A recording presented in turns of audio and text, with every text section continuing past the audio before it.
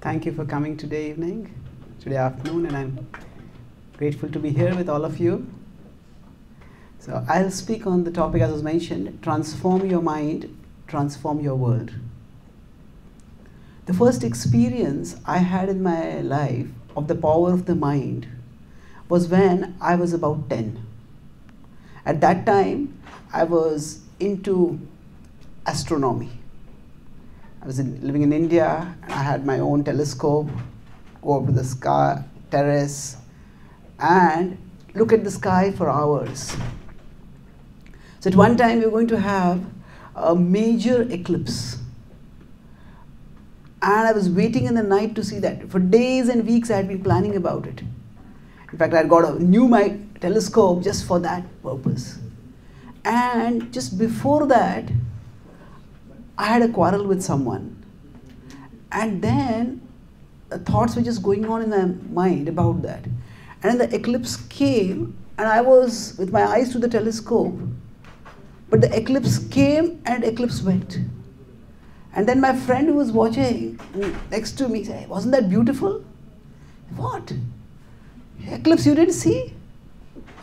It struck me at that time that the sky out there is so interesting for me. For days and months and years I've been reading about it. And yet there is something inside me that can catch my attention so powerfully that I neglect what is out there. So I started thinking, trying to understand what is actually in here. What is in here that can captivate our attention so forcefully? Normally we get distracted when the externals are not very interesting. Say if a talk is going on and the talk is boring, then our mind may wander everywhere. But the mind is such a thing, even when the externals are interesting, still the mind can pull us. So the word, the mind, is something which we use very commonly. However, if we look at it from a more analytical perspective, a modern philosopher of the mind, he said that I refuse to study the mind because he says the mind has no locus standi. There is no place in the body where we can locate the mind. We can locate the brain, but the brain is a physical organ. The mind is something different from the brain. Now we may or may not be able to locate the brain, locate the mind, but the mind always seems to locate us.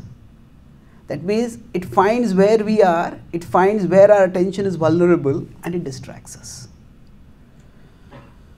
And not only can the mind distract us from something interesting, but it can actually distort our perception of reality. Now, the biggest health problems in today's world is mental health problems. And if we consider depression, anxiety, these are problems which occur when, for those people, their world may be having some problems. Those who are depressed, those who are worried. But the mind is what increases the problems. So Martin Luther King had put his finger on this long ago. So I'll talk about this topic in 4 broad categories, 4 themes: education, experimentation, evaluation, and elevation. So right now I'm talking about education. Education means we try to understand what the mind is. So Martin Luther King put his finger on this problem when he said our scientific power has outrun our spiritual power. We have guided missiles and misguided men. Now, if we look at the history of science around the 16th, 17th century, when science started taking off, at that time, scientists divided the world into what they called as the primary characteristics and the secondary characteristics.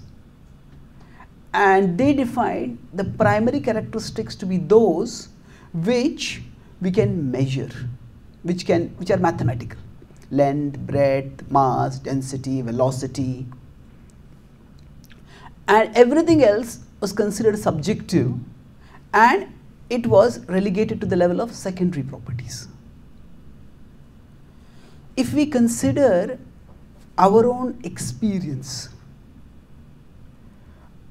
when we experience the world, we don't experience the world first and foremost in terms of mathematical dimensions. We experience it in terms of sensations, in terms of emotions. So from our experience, the primary experience is not mathematical qualities. A simple example is, say, if you went for a program where there was a grand feast after the program, and then after that feast, you enjoyed the feast, went to your home, and then you were telling a family member, a friend, oh, this feast was so wonderful, this dessert was excellent. And then they ask, okay, tell me more about the dessert. Now, would we go into a list of telling all the ingredients that were in the dessert? We would tell how tasty it was. Now, taste is an experience. And when we look at food, yes, we are conscious of our weight and our health, so we will look at the ingredients, no doubt. But our primary experience of food is in terms of taste. And with all our scientific advancement, it is very difficult to come up. We may have a thermometer, a barometer, we can't have a tastometer. This is a primary experience, but this is not mathematical. Similarly, if we consider one of the greatest causes of anxiety in today's world, sociologists have been studying the phenomena of fear over centuries, and if you look at the top 10 fears of the 18th century, the 19th century, 20th century, and 21st century, there are two fears which have been added to the list of the top 10. One is the fear of terrorists, and the other is the fear of rejection. When we form a relationship and that other person just uses us and rejects us, it is a great fear. Now, when we want to form a relationship with someone, we want to know, does this person really care for me? If with all our, again, if we could, with our technological advancement, make something like a love-o-meter, just put it in the heart of whoever we want to form a relationship with, and look at the reading. Oh, you really care. You don't care for me. We can't do that. Now, love is a very real experience for us. At the same time, it is not something which can be measured. And the point here is not to minimize science and technology and the progress it has done. The point is to contextualize it. That there is an area of study within us which requires some things which the scientific worldview systematically leaves out. Now, this is not a fault, because if we are using our eyes, with our eyes, no matter how many binoculars or telescopes we put on, we can't hear sound with the eyes. So the mind falls in this category, where the mind, if we consider the seat of emotions, of desires, of these subtle phenomena, the mind is something which we cannot even place within the worldview that is constructed from empiricism upwards. The mind is real and it has real effects on us. So how do we understand what the mind is? So I would like to offer a model from the ancient yoga texts of India, which help us to make sense of what the mind is and how it functions. So the Bhagavad Gita is an ancient yoga text, and it explains that the self can be conceived to be a three-level entity.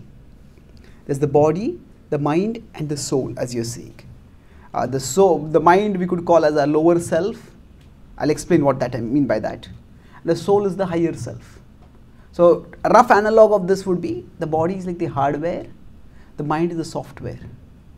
And the soul, the source of the consciousness, is the user. With our technology, we have succeeded in advancing the hardware of the body. We have succeeded in improving the physical reality enormously. But the mental level of reality, that has not proportionately been improved.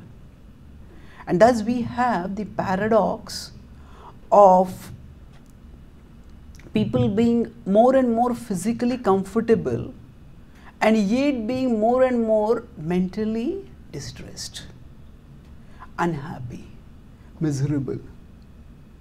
So we could say, many people who are today comfortably unhappy. At a physical level, we are comfortable, but the mind is going wild and it is making us unhappy. Just as if a device has brand new hardware, but if software is damaged, then it will not function.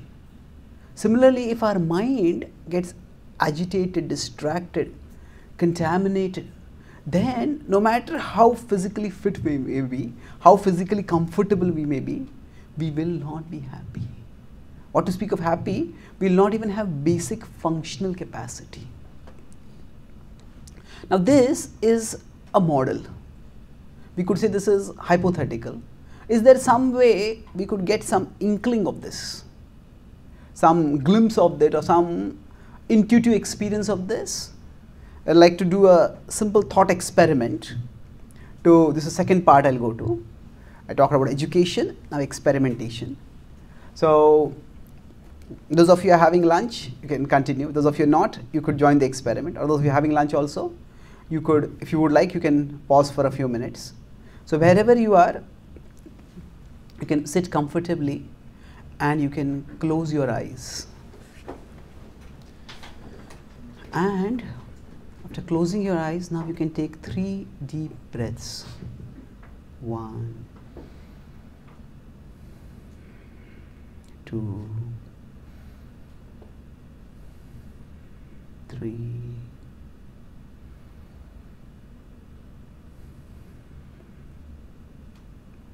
As the breath comes in and goes out, you can feel the tension in your body leaving. So you can clench both your fists as tightly as possible. You can feel your whole body becoming tense. And now unclench and you breathe out. As you tense and relax your muscles, you'll feel the tension in your body decreasing. Now once again, think of your right fist.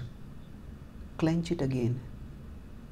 As you clench it, try to visualize that fist on your mind's eye. And once again, tighten your fist. Keep visualizing it on your mind's eye. And now, release the fist. Okay, let out a breath. As you see this fist on your mind's eye, you have opened your hands, you have relaxed your hands, and you can feel a sense of relaxation going through your entire body. Now do the same thing for your left fist. Clench it tightly and visualize it on your mind's eye. Take a deep breath. As you release the breath, unclench your fist. You feel your whole body relaxing. And you can see in your mind's eye, your hands unclenched and your hands also relaxing. When you observe your hand, notice that it is your hand which you can feel by your side. At the same time, it's an image of your hand which you can see on something like an inner screen next to you, in front of you.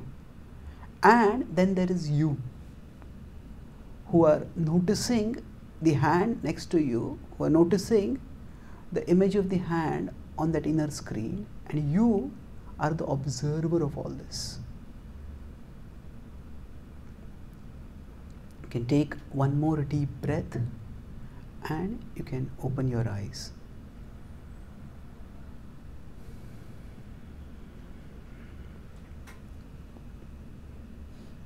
Thank you. When you do this simple relaxation exercise, what we did right now was, at one level we relaxed the body, but another level, this visualization, if we analyze the visualization that we did, there was the hand and we were experiencing, okay, my hand is by my side, and we were visualizing the hand on some kind of a screen inside you, and we were seeing that also. So that inner screen on which we were seeing the outer reality, that inner screen is our mind. So this is the outer scene where we exist, where you say you are looking at me, I am looking at you, you are looking at the slideshow. This is the physical level of reality. The physical level of reality is projected on the inner screen, on the mind. The mind is like the inner screen, and then you are the inner seer. During normal functioning, this inner screen acts like a window, and if a window is transparent, if it is so spotlessly clean that sometimes we may not even notice there is a window. If the glass is completely clean, we may not even notice that there is something in between. There might be a person there, person here, and we think I'll just walk there, and then we bump into this screen. So during normal functioning, this inner screen is like a transparent window whose presence we may not even notice. However, when we closed our eyes and did this visualization, at that time, because the eyes were closed, we were not seeing the physical reality, but a picture of that was coming on the inner screen. So the seer is here, the screen is here, and the scene is here. When the mind malfunctions, like earlier I talked about a software hardware user, when the software gets corrupted, at that time the screen which is there inside us, instead of acting as a window, it starts acting like a TV screen, and it starts projecting something entirely different. So this is what brings us to the third point, that is evaluation. Last year I had come here to California and I had visited a friend. He had a house which is overseeing the mountain and the greenery on that side. So we were sitting and chatting, and we were looking at the large window at the scenery outside, and suddenly I noticed this is a giant gorilla charging through the wilderness straight towards the window. Maybe the kind of gorilla you may see in the Planet of the Apes. And that gorilla was charging, raising its fist, about to smash into the window. I became a little concerned. I looked at my friend and he was grinning. I looked at him once again and noticed that he had something in his hands. I looked carefully. It seemed something like a remote, and he pressed it and the gorilla disappeared. I said, "What is that?" So he told me that the window which he had at that house, he had designed it such a way that the window could double as a TV screen when he wanted. And just for further entertainment, he had made a customized video clip using animation with the same background that was seen through the window and a gorilla projected on it. So, for somebody who doesn't know whether it's actually functioning as a window or as a TV screen, the sight of a gorilla may scare that person. So one has to carefully observe to understand what is this window, the screen functioning as. Similarly, our mind is like a dual function screen. It can function as a window, it can function as a TV. So going back to the starting example I gave, when I was looking at the sky, eagerly waiting for the eclipse, so I was expecting my mind to function like a window. But because of that quarrel I had with someone, my mind went off on an angry revenge fantasy. Why did you do this? I will do this. And that TV that was my mind was showing me, it consumed me so much that I was not even aware of what was happening out there. So this inner screen, how it is functioning, we all need to evaluate that. That is where evaluation comes in. Now this might seem a little abstract, but let me give a few more examples to illustrate this. If we consider that this inner screen, which can function as a TV, it can go in the TV can depict many things. But suppose that TV starts going into the past and starts displaying a tragedy movie of all the bad things that have happened to us in the past. Oh, this person did like this to me, that went wrong over there, I made a mess of things over here. When this inner screen starts displaying this tragedy movie of which we are not the spectator, but we are the victim in that, that is when we get depression.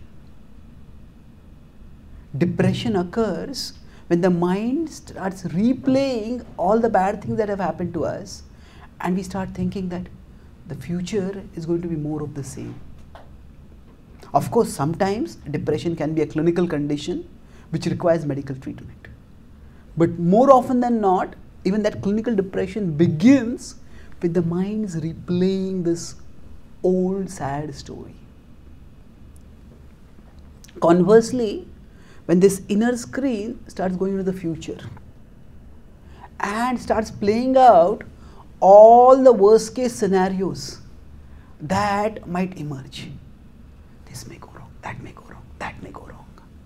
The mind starts showing a horror movie over there. And that's when we get worried. We get overwhelmed by anxiety, tension. Worry is like the interest that we pay on loans we haven't yet taken.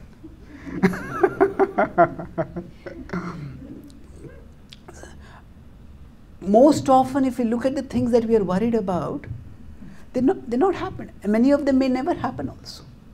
Now, this is not to say that we shouldn't learn from the past or prepare for the future.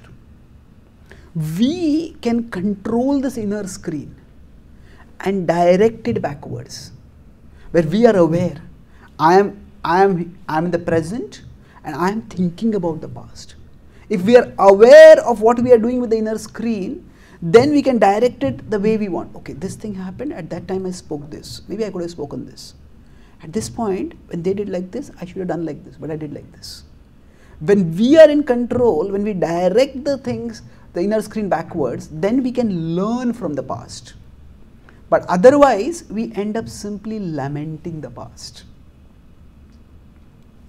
And similarly, we need to plan and prepare for the future. But again, it's when we are aware, okay, I am consciously taking my thoughts to the future, and then I analyze, okay, this happens, what can I do? This happens, what can I do? This happens, what can I do?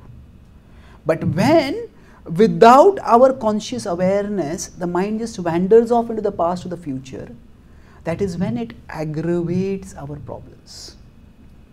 So life determines our problems, but we determine their size. What do I mean by this? That what happens at the physical level of reality, that life will determine. But how much I dwell on it, that is something which I determine.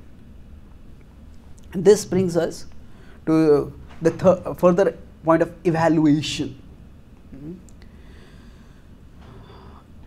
Not every thought deserves our thought. We use the word thought in two distinct senses. I got a thought and I have given this a lot of thought. When I say I got a thought, what we are meaning at that time is, in terms of this model of the inner screen, some stimulus popped up on the inner screen. Whereas I have given this a lot of thought means I have analyzed this systematically. And then I have come to certain conclusions. If we consider this screen, inner screen on which the outer reality appears, actually this is not just a window or a TV. Even when it is a window, it often directs our vision in particular directions. That is where our impressions come into the picture. Every single action that we do, it forms impressions within us. And those impressions come as the propositions within us. See, if we come into a house for the first time, some of us may notice, oh, this house, the interior design of this house is very good. Some of us may notice, okay, who is there in this house right now? Some of us may notice, if we are very hungry, is there any food here? Someone who might be an alcoholic, can I drink something? Do you have something? So it's the same perception with the same situation. What we zero in on, that will vary. Going back to the software example, say suppose somebody has visited a particular website repeatedly. Say in India there is a huge movie industry, it's called Bollywood. So suppose somebody has visited bollywood.com repeatedly, and then say they come for a spiritual talk and they hear about the Bhagavad Gita. Say it seems a little interesting.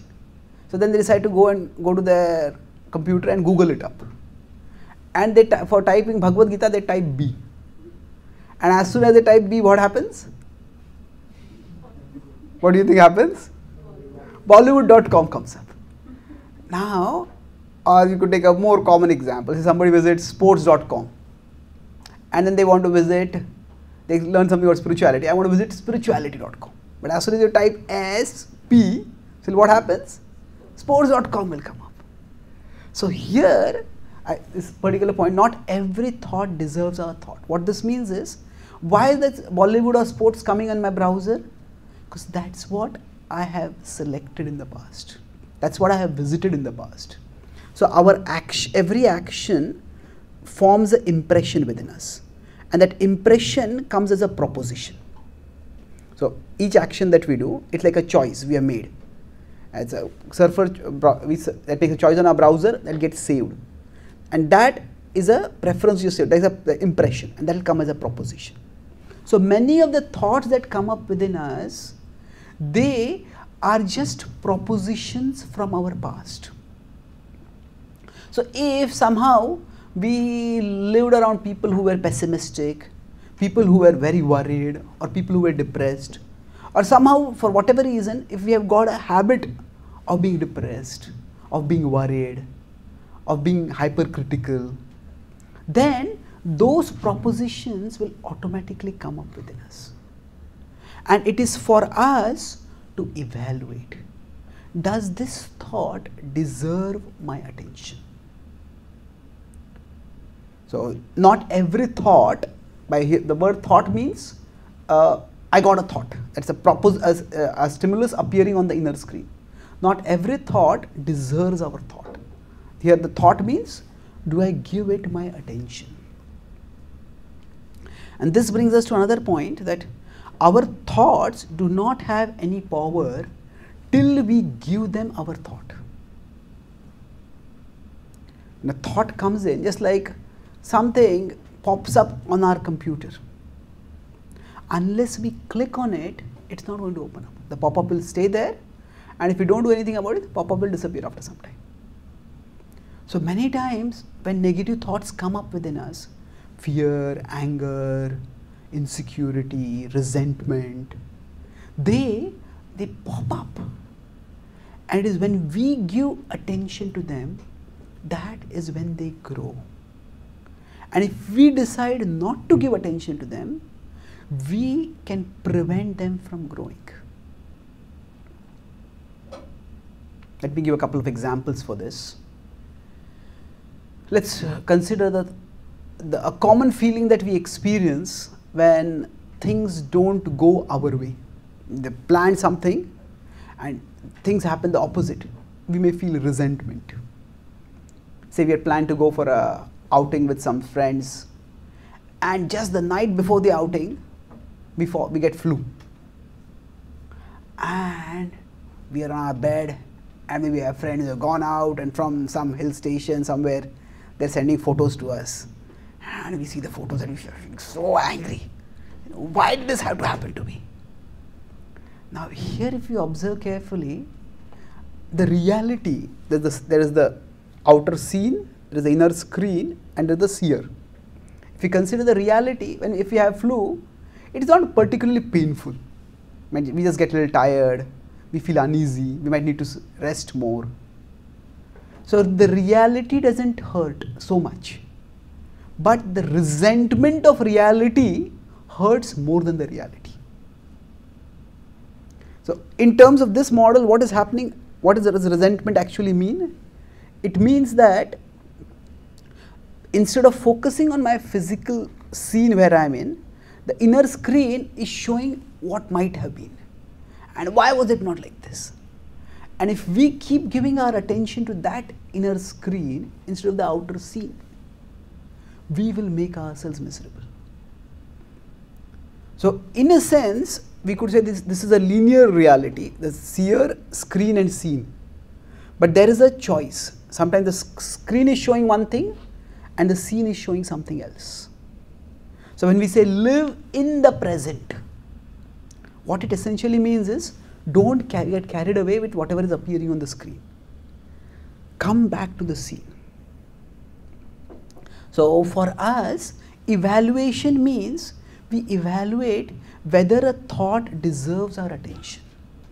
So if we don't think about the friends who are having a great time out there, and we start doing something constructive, maybe read some book, we watch something constructive, we do some breathing exercises, we meditate, we find that life is not that bad. Things are okay. So evaluation ensures that we do not put our thought energy where it is unproductive or counterproductive. And how can we evaluate? If we understand that I am not my thoughts, I am not my mind, which is the generator of these thoughts. We are the observer of our thoughts. So one of the messages of the Bhagavad Gita is, don't identify with the mind, identify the mind. Don't identify with the mind. That means when an emotion comes up, don't get carried away with it. Identify the mind. Okay, this is, now I am going on a track which will take me to anger, which will take me to depression, which will take me to negativity.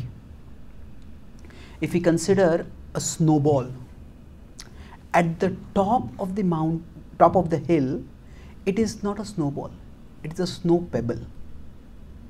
And a snow pebble, we could just hit it with our foot, with our toe, and it will break apart. But as that snow pebble comes down, down, down, down, down, it gains mass and it gains momentum. And by the time it has come down, it may knock over a fully grown up person. Similarly, when the stimulus pops up within us, at that time it is like a snow pebble. Now, it is gravity that will push the snow pebble down the hill, but in our case, the thought at the top is like a snow pebble. But it's the attention that we give to it. The more we dwell on it, that is what energizes the thought. And the more it is energized, the further and faster it goes down.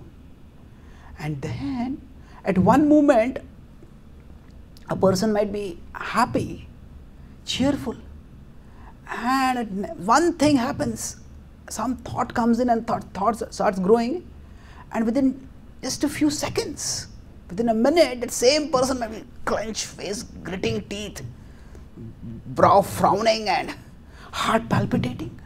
Completely the mood may change. What happened was, some thought came in and we gave attention to it, unwittingly.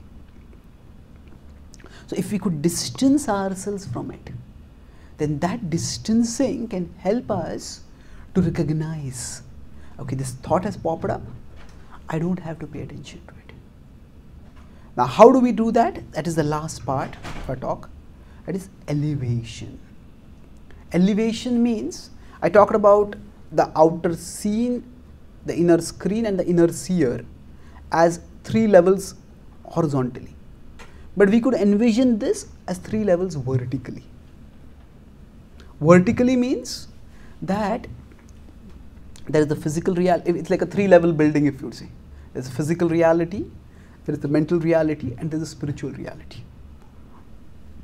So, at one level, when we talk about mindfulness, mindfulness tells us that, okay, the mind will say many things, just situate yourself in the physical reality. Just come back to the present. Focus on the present. And that way we don't get carried away by our thoughts. So yes, it is important that our mind doesn't carry us away. But there is another way of dealing with the mind.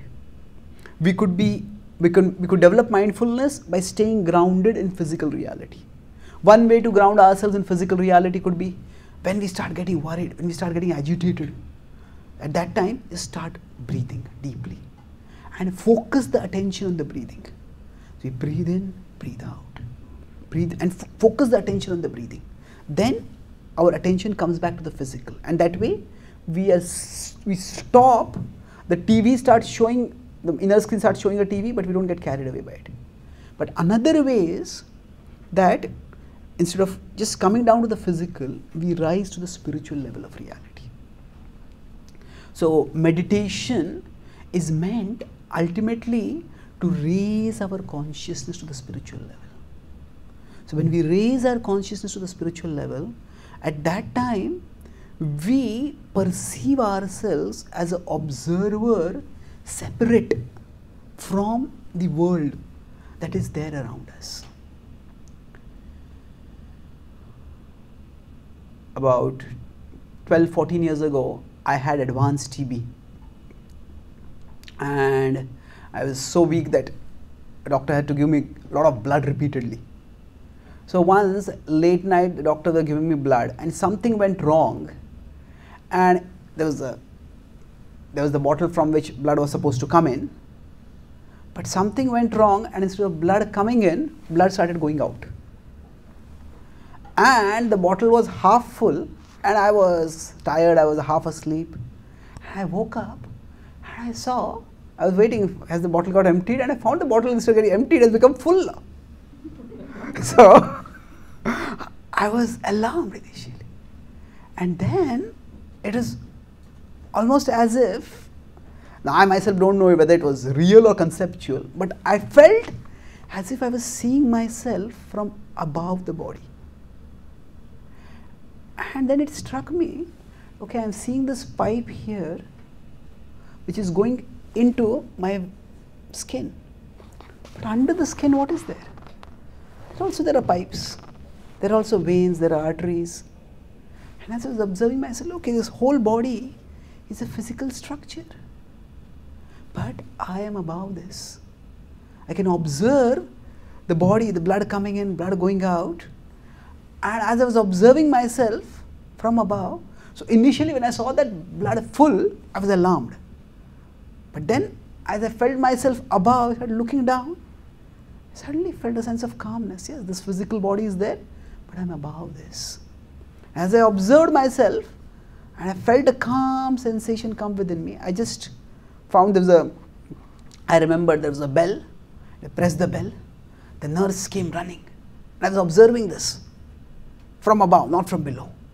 And the nurse came and she saw the blood, and she became panicky and she screamed. She screamed, and then some other nurses came along, and then they calmed her down and they fixed the whole issue. And then, so at that time, it was an unusual experience for me, but for all of us, what is an occasional experience can also become a regular experience.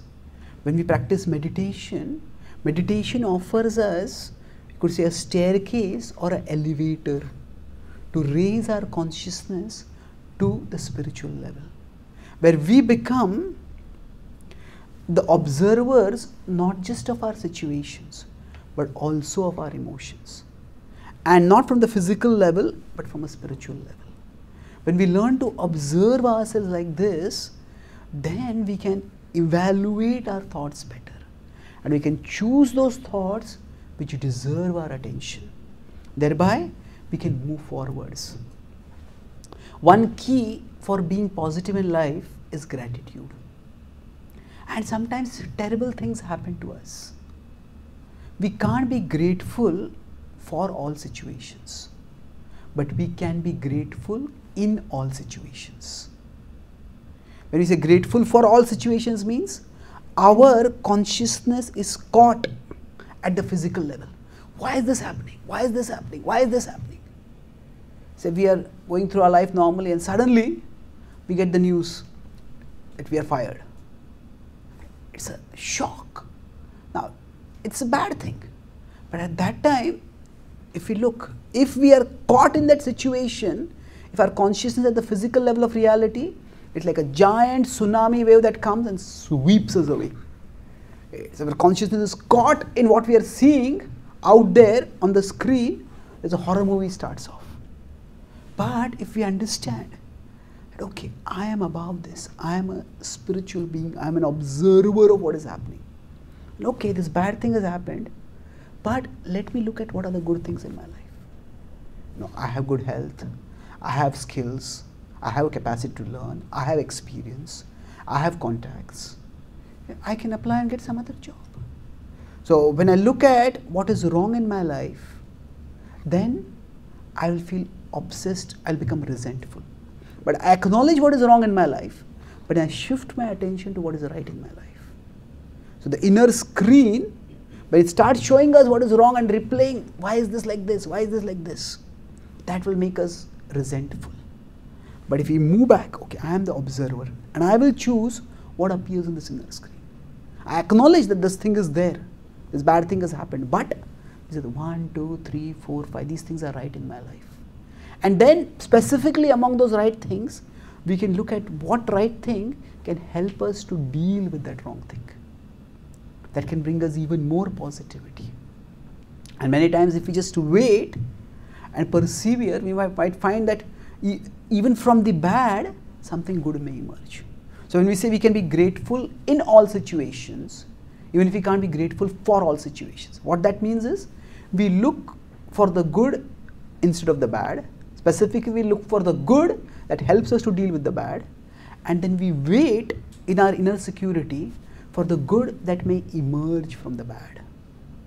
And thus, we can create positivity for ourselves by situating ourselves in elevated consciousness. Another way to look at this is, we may have to live with pain, but we don't have to live in pain. Live with pain means something has gone wrong in our life, and it's true. Like somebody has back pain. Now they have to live with that back pain. But if they're constantly thinking of that back pain only, when the back pain is not there, they're thinking, oh, when is the back pain going to come next? If it comes, how bad is it going to be? And oh, why do I have this back pain? Then even if they are not living with pain, they are living in pain. So when we elevate our consciousness to the spiritual level, and we understand, okay, this pain is there, it's a part of my life. It is a component of my consciousness. It is not the container of my consciousness. So by elevating our consciousness, we can learn to rise above our emotions, rise above our pain. There are different ways of raising one's consciousness to the spiritual level. We, in our tradition, practice what is called sonic meditation. Sonic meditation means use sound as an elevator for raising our consciousness. There are various mantras, and we chant the mantra which we call as the Hare Krishna mantra. Hare Krishna, Krishna Krishna, Hare Hare, Hare Ram, Ram Ram, Hare Hare.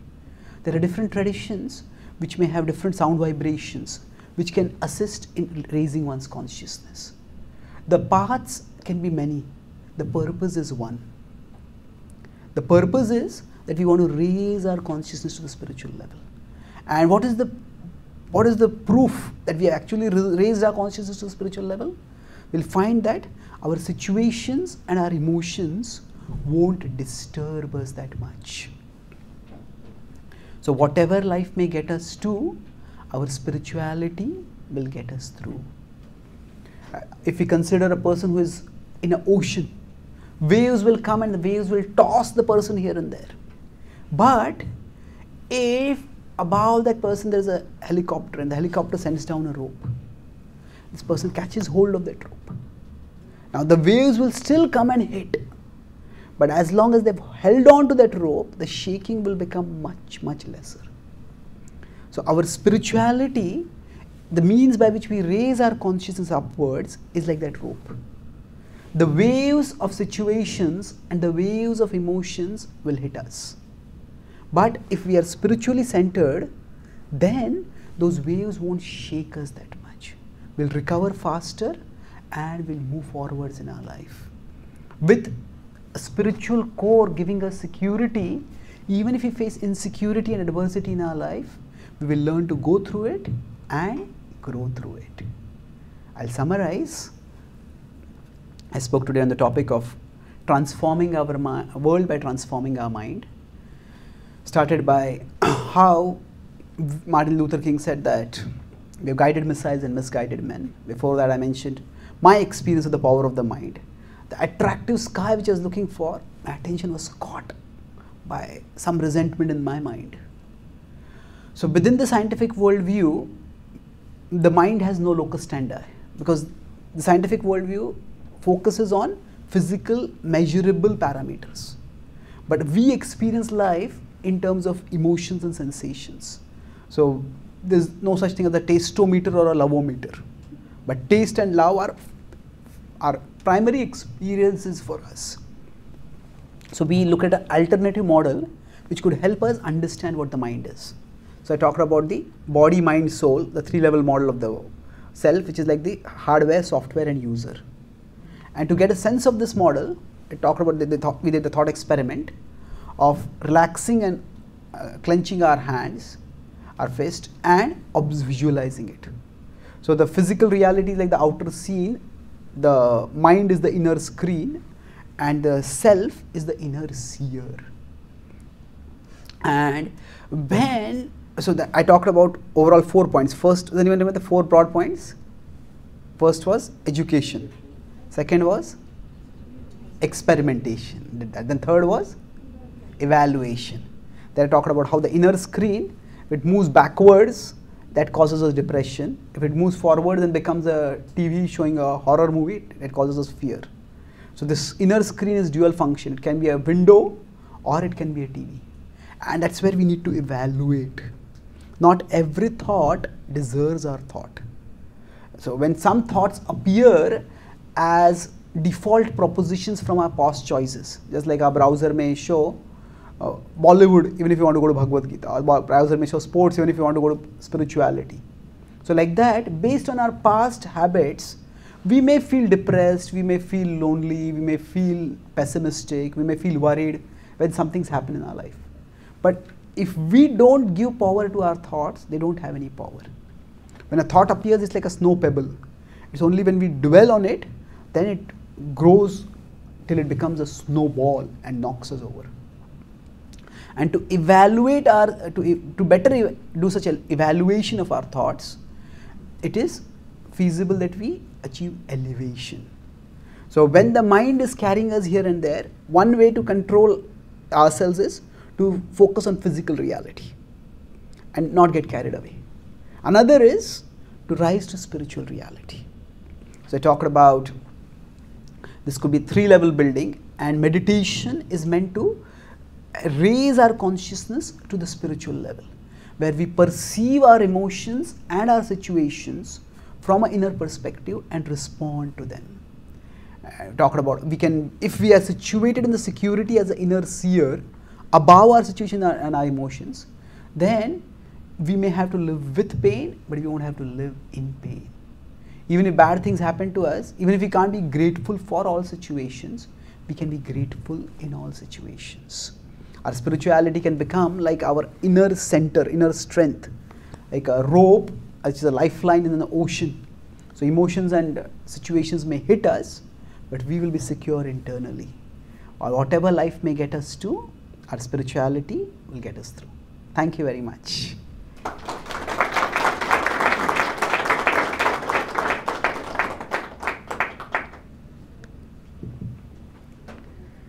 Thank you so much. That was very inspiring and very insightful. So we're going to take some time for questions, and actually what we're doing is we're going to be staying here till 1:30. So if you have questions or would like to have some more depth discussion, then feel free to stay. But for the next, I think 4 or 5 minutes, I would like to open up the floor for anybody with some questions. Yes, please. Thank you. I have a question. I've been recently trying to meditate, and I've been reading a lot of forum about what's the best time to meditate. And I found out that there's a lot of suggestions saying that, you know, first thing in the morning, you know, when you wake up, you clean up yourself, get ready, and then, you know, morning when you wake up is the best time to meditate.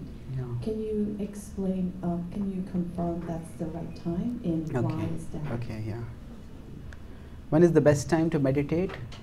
Actually, any time is good, because we raise our consciousness upward, that can give us strength anytime. So there is a preferential time, that is the morning time. The reason for that is that as the day progresses, we get more and more caught in physical reality. I have to do this, I have to do that, I have to do that. And if we see the city also wakes up, the noises start, our consciousness gets dragged more forcefully to the physical level as the day progresses. And that's why to raise the consciousness to the spiritual level during the course of the day will require greater effort. But in the morning, when the pace of the day, the racehorse pace of the day has not yet started off, if at that time we do it, our mind is not that cluttered. So there are not so many things demanding our attention immediately at the physical level. Then it is easier to rise the consciousness to the spiritual level. So that's why morning is recommended. But it's not essential. Any time that we can do it, that's fine. Okay. Okay. Thank you. So we have some questions from the bench. Thank you. We have a question on the bridge. So there's a comment as well. It's a great technique what you just mentioned. Is it possible for small children to understand this? The topic that we just okay. Is it possible for small children to understand this? I think the idea of deep breathing is something which anyone can do. And even if they don't exactly analytically understand what is happening, somebody may not understand the exact model, but still if you can get the consciousness to the physical level itself instead of the mental level, that itself can calm them down. And if there are different forms of meditation, there is sometimes musical meditation, where some mantras are chanted in a musical tune. So if some kids get attracted to that, then that music itself, musical singing may itself calm them down. So I would say that in spirituality, there is the philosophy and there are the practices. So we could broadly compare this with science and technology. Millions and millions of people use the internet and the cell phones, but very few actually understand how the cell phone and internet works. They just know this works. So for most people, spirituality is accessed through the practices. They may not understand the philosophy. Understanding the philosophy is like understanding the science behind the technology. For those of us who have the capacity, understanding the science will increase our conviction to use the technology. So similarly, if we understand the philosophy, that helps us to access the practices more wholeheartedly. But even if kids don't understand the philosophical analysis of it all, the practices like deep breathing or practices like music or meditation, which is guided by music, that can help them to calm themselves down. Okay? Thank you.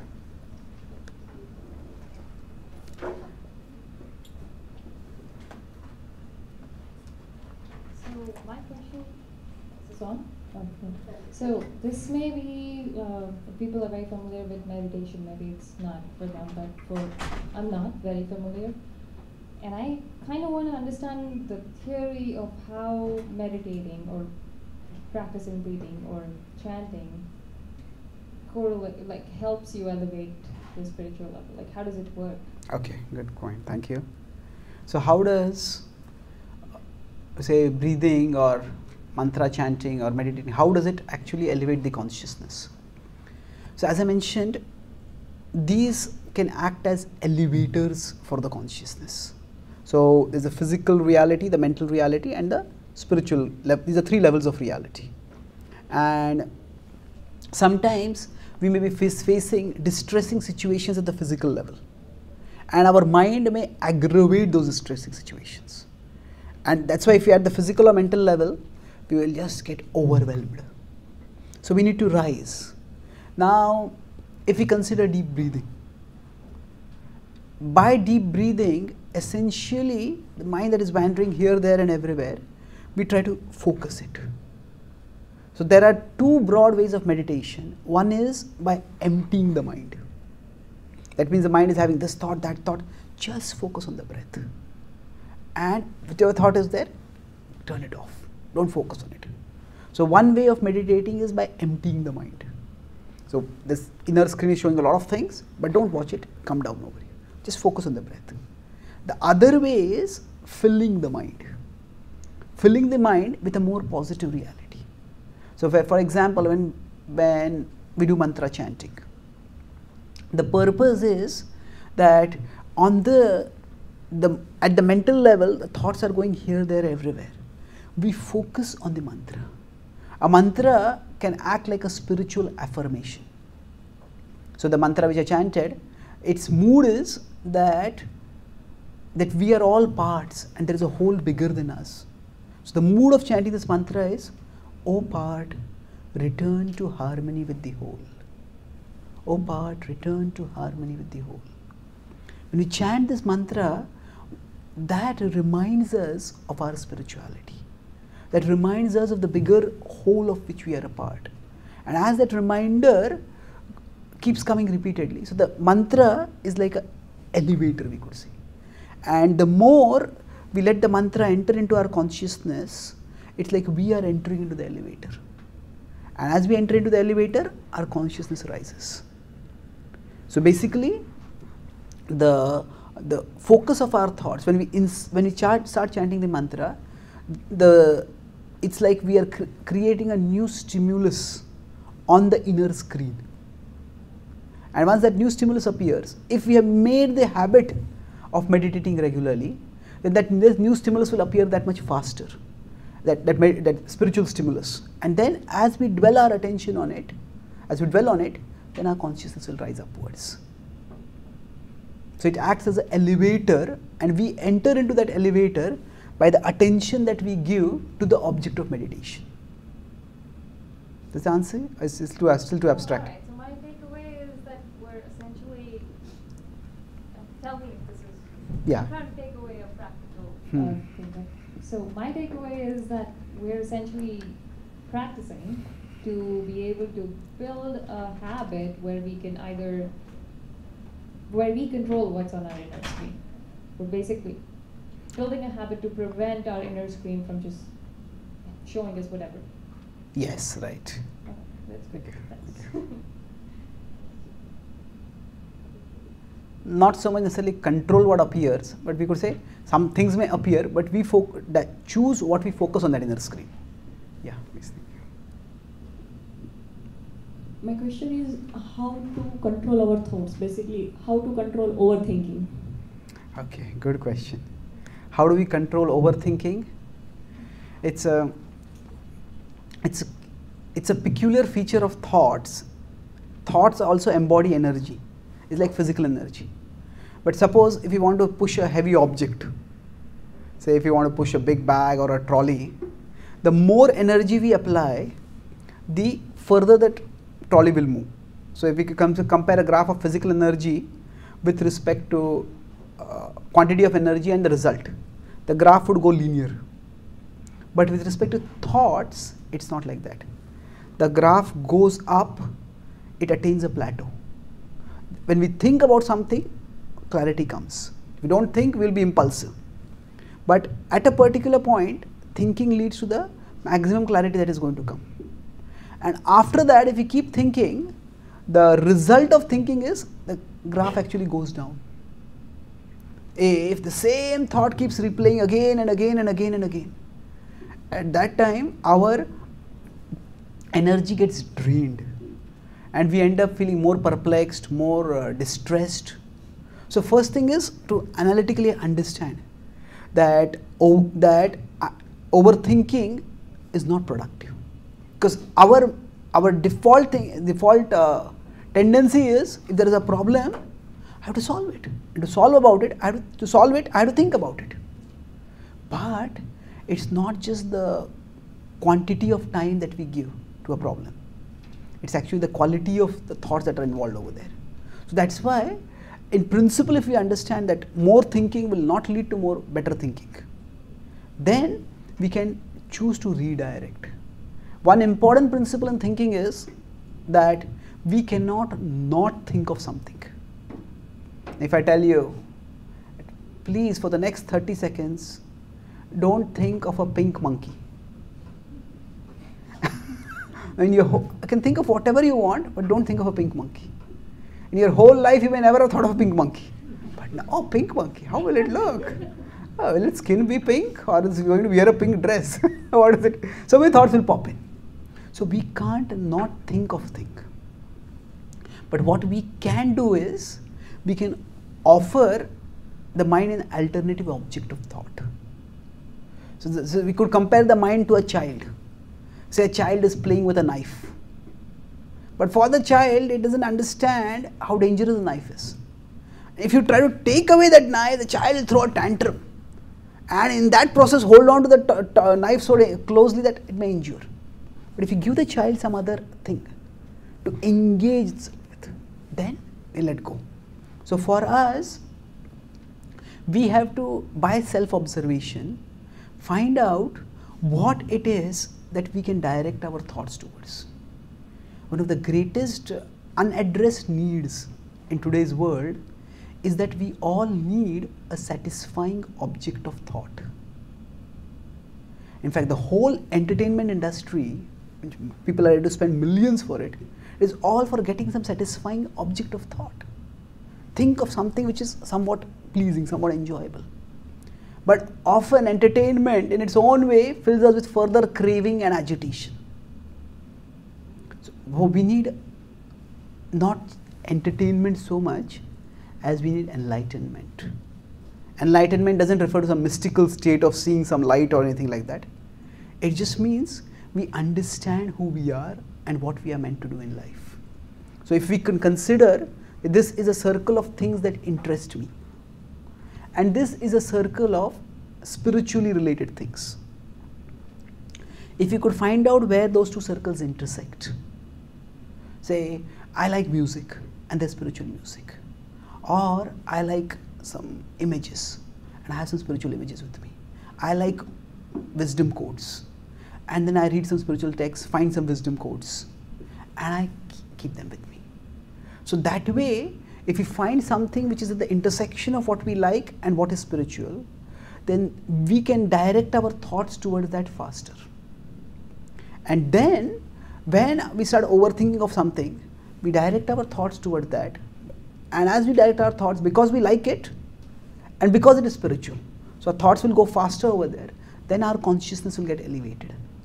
And when it is elevated, then after that, when we are calmer, we can come back and think of the particular problem. Whether I should think about it or in what direction I have to think about it, how to think constructively, that is possible when first we redirect our thinking. So we have to create those resources for us, or we have to create or discover those resources for us which can help us to redirect our thoughts. But if we redirect every time, Yeah. but if we redirect every time and we have to take some important decision, how we can take it? Like, Okay, if we have to redirect, but we have to take some important decision. Yeah, it will, I would say it depends on what kind of situation it is. Sometimes some situations require immediate action. But, so in that case, we just go along with our gut feeling, do what we feel driven to do at that time. And later on we can introspect and learn whether this was the right course of action or wrong course of action. But not all situations are like that. So sometimes we may be tending towards excessive worry, excessive depression, that sort of situations. The situation is there as it is, and we are here, and we have to deal with the situation, but there's no quick fix or no immediate thing to address the situation. So those are situations when redirection helps. If the situation itself calls for immediate action, then we do what we can at that time. Maybe later introspect and learn how to respond better. But overall, redirection is not just necessarily a choice we make when our thoughts are troubling us. If we develop a habit of redirection, then that habit will stand us in good stead even when we have to take quick decisions. Because over a period of time, if we create the habit of, say, raising our consciousness upwards to the spiritual level, then over a period of time, the default level of our consciousness will rise up. So we spend some time meditating, our consciousness goes up. Afterwards, it comes down again. If we meditate again, it goes up. Maybe again it comes down. But through all this, slowly our level of consciousness rises upwards. And by that, we'll find that when even troublesome situations come, we'll be able to respond in a more healthy way, more affirmative way, even if we are responding immediately at that time, because that's what is required. Does that answer your question? Thank you. One question. First of all, thank you very much for the much informative session. So the question is, what is your suggestion on the to start with the meditation? Those who are not yet into. You told some of those techniques, but generally, a lot of these things, the saying goes that they should be done and learned in the presence of a guru, the teacher. So, what is your suggestion to start? Yeah. So, how do we practically start a meditation technique? Do we need to start in the presence of a guru? It depends on what technique we are practicing. If some practices are involving a radical redirection in our life or some huge change we are making, then it is best to have a proper mentorship or a proper guidance. But in general, the first step doesn't have to be a huge step. The first step can be a small step. And a lot of our choices are shaped by our association. So if we could just spend a little more time with people who are more spiritually minded. So we are talking about spiritual friends and a spiritual guide. Having a spiritual guide may take a long time to decide, because that's a big step in our life. But just having a more spiritual environment around us, by choosing spiritual association, that is a small step which is doable for us in our situation. And then some basic techniques of meditation like chanting mantras, that is something which you can incorporate right now also. And then as we keep taking steps forwards, generally spiritual growth is evolutionary. That we take small steps forward, we experience some benefit and we want to do more afterwards. The result of spiritual growth is revolutionary. Over a period of time, we will find a dramatic transformation within us.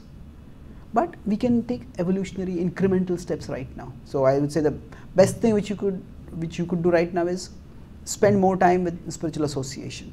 Find out in your environment who are spiritually minded people and try to associate with them more. Okay? Thank you.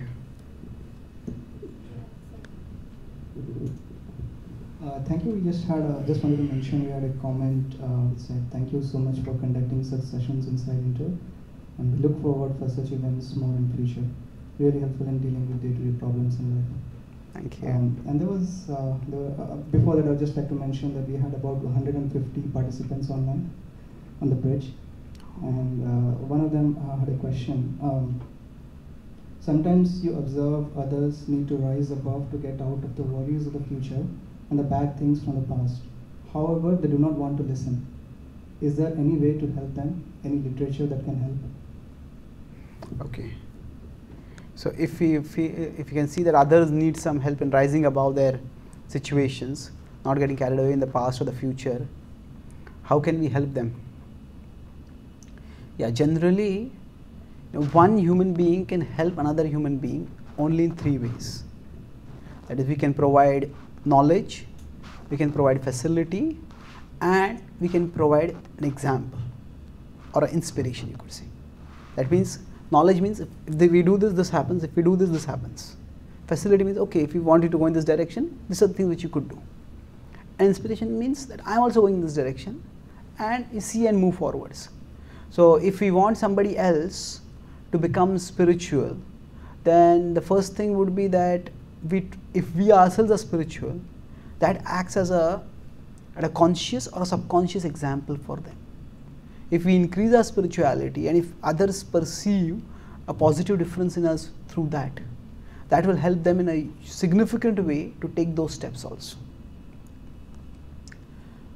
The second would be that, as the question mentioned about literature, generally we all may at times in our life feel that maybe I should become a little more spiritual. But if the resource is available at that time, that's when we'll take it up. So nowadays with the internet available, even through, we can forward on social media, we can forward some articles, we can forward some videos. So I have an online resource. I have a website called GitaDaily.com, where I write every day a 300-word meditation on the Bhagavad Gita, which is a practical reflection on one of its verses. So it's GitaDaily.com. So you could subscribe for that, you could read that, and you could maybe forward some articles from there. And that way we can provide the resource available for them. And at the time when they feel it right, they will take it up. Okay. Thank you. Yes. That's a good question. Back to the room.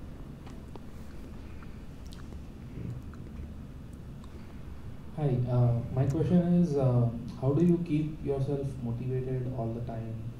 Some tasks in life are mundane. Sometimes the people have family and kids and they do things for them. So sometimes others are a motivation for you. But how, by yourself, how do you motivate yourself for mundane tasks? And even for something that you want, not just mundane, you really like it, you really want it, but you just don't want to do it. You just don't take the first step. That itself is a big burden. So how do you motivate yourself? Okay. So how do I motivate myself? Say if people have their family, then they do things for the family. Yeah, I would say that I have a big family. The world is my family in a sense.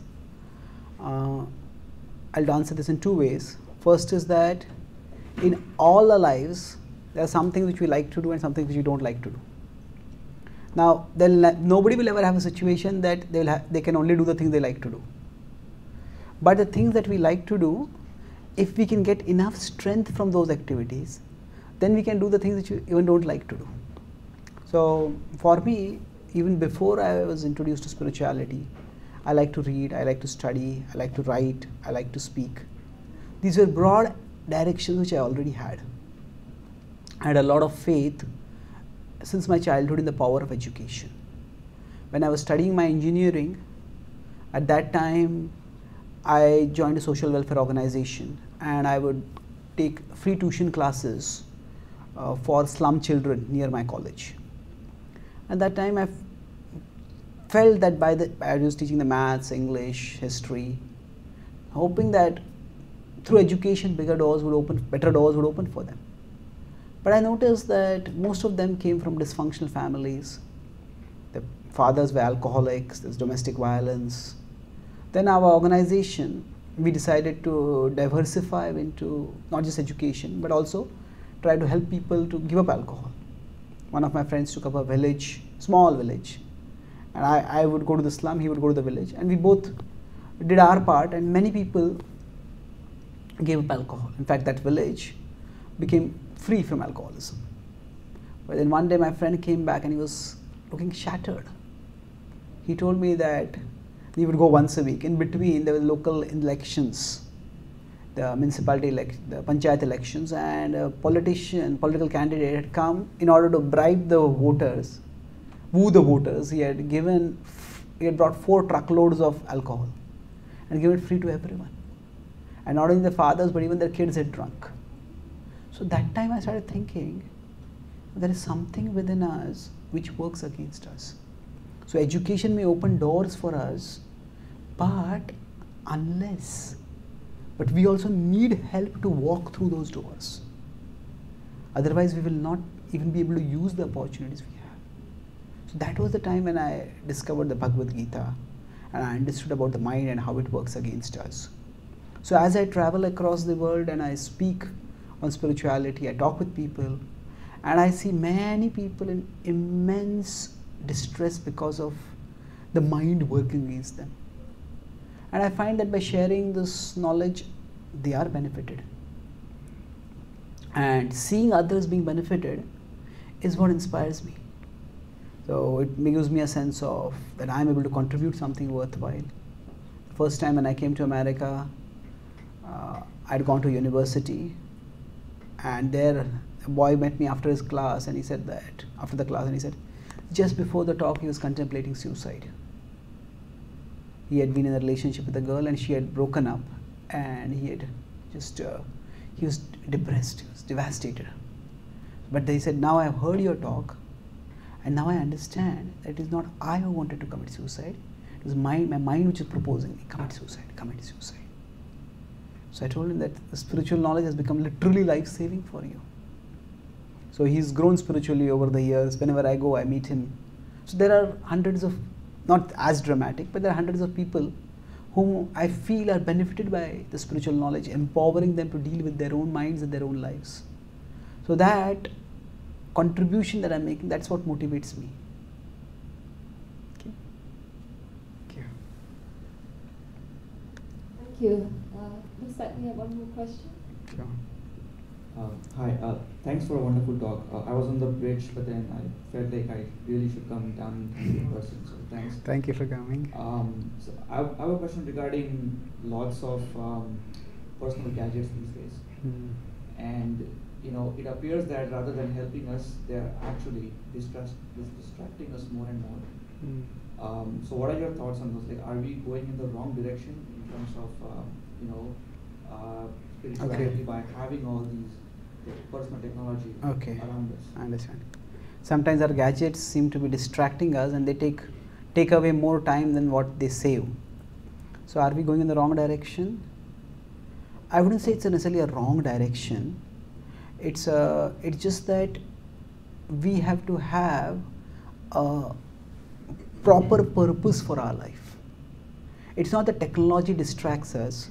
It's that if we don't have anything important to do, which we consider as important ourselves, those who are committed to nothing will be distracted by everything.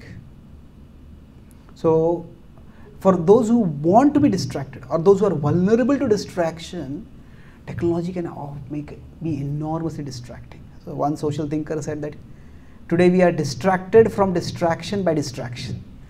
And that is our situation. So what happens is that if technology has already developed, and if you know that old story of Aladdin and the jinn has come out of the lamp, the jinn is not going to go back in now. So technology is already out, and we live in a techno-centered world. We cannot remove technology in any way.